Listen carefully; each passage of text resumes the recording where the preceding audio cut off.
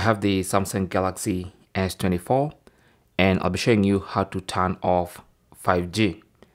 Now I'm going to be using the S24 Ultra for this tutorial, but this works on all the Galaxy S24s. So go to settings.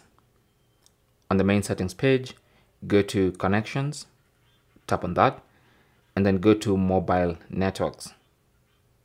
Now here you should see network mode, and if you have a dual SIM, you'll see network mode for SIM1 and network mode for your other SIM. So I have SIM1 and eSIM1. So those are my two SIM cards in this phone. And what you want to do is just go to one of the SIM cards, and by default 5G should be enabled. So it basically means 5G/LTE, which is also called 4G/3G/2G. So it's going to connect to any of those networks. So if you want it to only connect to 4G and not 5G, then select that.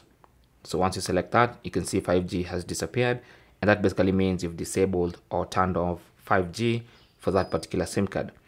And you can do that for other SIM cards if you have. So even for this one, I'll just go ahead and select LTE as the maximum I want it to go. So right now my phone will never look for 5G. Okay, you can do this if you want to save battery,